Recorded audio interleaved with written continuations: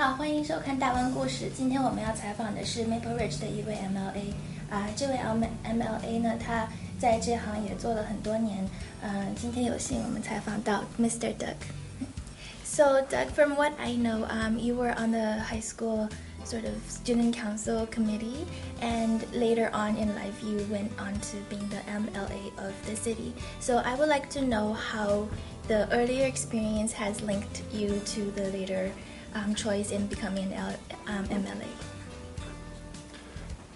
Being elected at a very young age, I was about 16 or 17 at the time, to student council, it created an experience that really lasted a lifetime.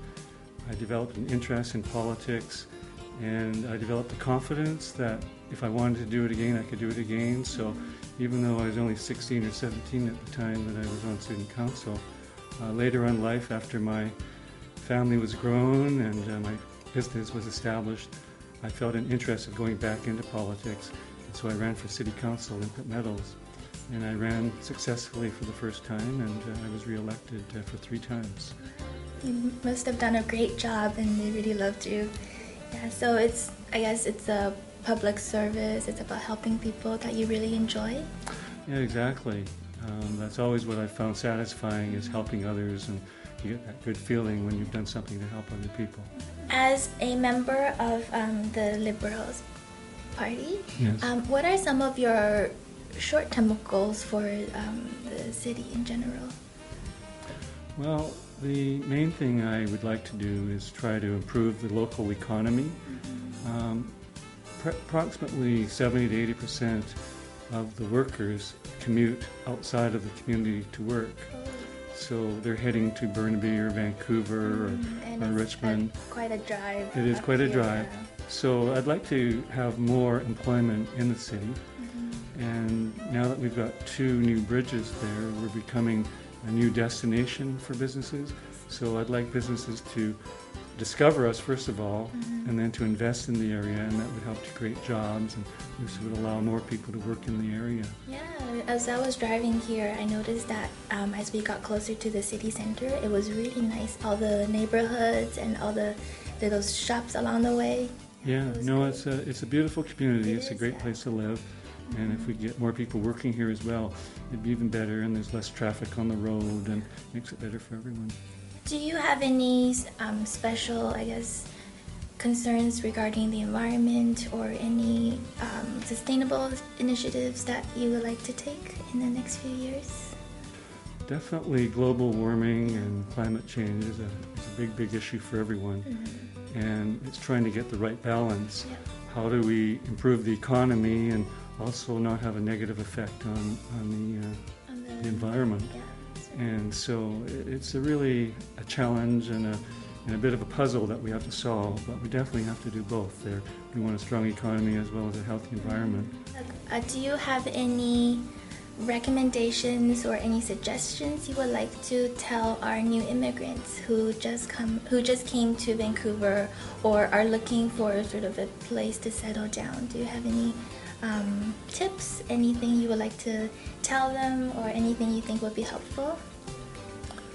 Well, I think that it's important to live in an area that you're comfortable with. Certainly at this present time it's very expensive to live in the city, but there's lots of great opportunities. Communities like Maple Ridge and Pitt Meadows, they're not that far from Vancouver, and there's access to Vancouver through the West Coast Express, and it's not too far to get to Coquitlam, and you can take the SkyTrain there. And the housing prices are probably half what it costs in Vancouver. So, it is an option. You shouldn't just look just at Vancouver or Richmond.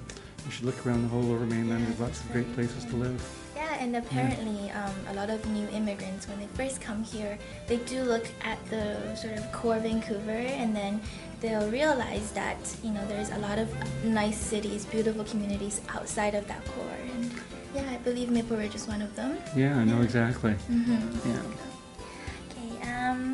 How about for students? Any recommendations for new grads? Students who just came out of university, myself included, who are sort of finding first, second jobs and sort of moving into their career. Do you have any advices for for people like us? Well, I think the first bit of advice I'd give is that just because you've graduated, that doesn't mean you stop learning. Yeah, that's right. And you have to keep learning. It's a continuous thing that you have to do throughout your life. As students, one of the things I find that most students aren't very good at is communication. So it might be a good idea to join Toastmasters and learn to improve your public speaking and your ability to communicate with people. That's very important. That's right. Second thing I think is students don't have experience. And the only way you're going to get experience is to get that first job. So you shouldn't be afraid of moving if that's necessary to get that job. Don't just say, I have to work right here, but you want to move and go where the work is. You can always move back after you've got that experience. Right, you chase the job and then the job will chase you. It's No, about I that think networking skill and how you can use it everywhere, really, Yeah, in every job. It's applicable to pretty much every job. Yeah, and they say that, I'm not sure what the percentage is, but 80% of people are afraid of public speaking. Yeah, it's probably true. It's probably true, right? They'd rather, I don't know, do some really terrible things than to public speak. That's Yeah, what I heard. that's my wife. She won't ever speak in public, and yet she talks to everybody. Yeah, and, it's like one-on-one, small groups, exactly. chit-chat, but like in a big sort of formal setting, it's difficult. Yeah, it's difficult to get your mind together and say the things in order. Yeah, did you find your earlier experience in high school like somehow helpful in terms of your public speaking skills? Absolutely. Yeah. Sure.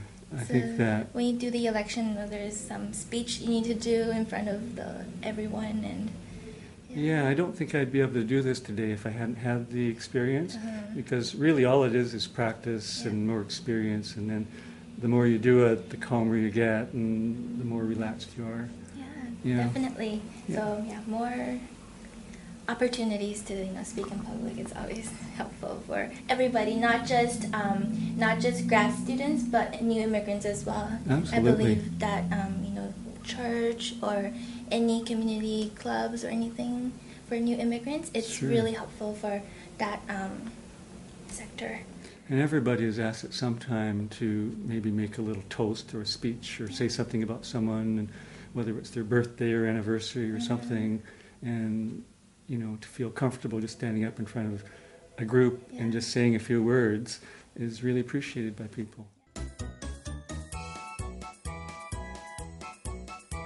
感谢收看今天的大温故事，我们下期再见。